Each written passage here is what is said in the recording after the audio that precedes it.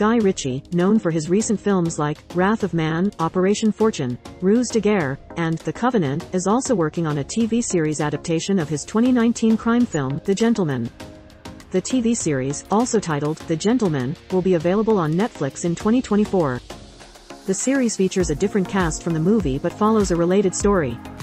The story revolves around Eddie Horniman, played by Theo James, who unexpectedly inherits his father's country estate, only to discover it is part of a cannabis empire. Various unsavory characters from Britain's criminal underworld are interested in the operation, and Eddie tries to outsmart them to protect his family. As Eddie gets involved in the criminal world, he starts developing a liking for it. The cast for the series includes Theo James, Vinnie Jones, Jolie Richardson, Max Beasley, Kaya Scodelario, Daniel Ings, Giancarlo Esposito, Chanel Cresswell, Michael Vu, Jasmine Blackborough, Harry Goodwins, Dar Salim, Pierce Quigley, Ruby Sear, and Peter Serafinowicz. Guy Ritchie co-wrote the series and directed the first 2 episodes. The Gentleman TV series will be released on Netflix next year.